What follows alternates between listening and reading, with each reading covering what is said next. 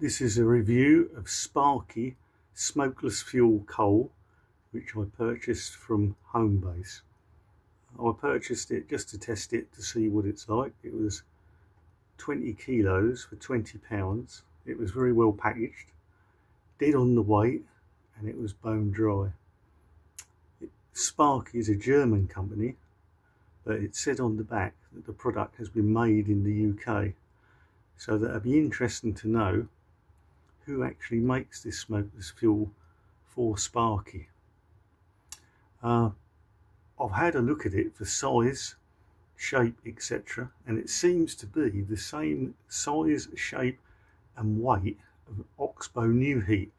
So that would be interesting to see, has Oxbow actually made this product?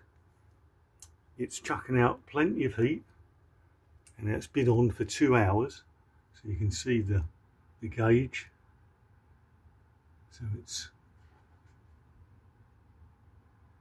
over the middle, so it is behaving very similar to Oxbow New Heat, but perhaps it could be an Oxbow Red or one of the other smokeless fuels that they sell. And I'm going to do a follow-up review in the morning to see how much ash there is. I don't like smokeless fuel that produces a lot of ash. So I lit this at 5 o'clock this evening. It's been running for exactly 2 hours, and I'll do a follow-up video 11 o'clock tomorrow morning just to see how much ash residue there is. At the moment it is behaving very much like Oxbow New Heat. It is chucking out the heat. Thanks for watching.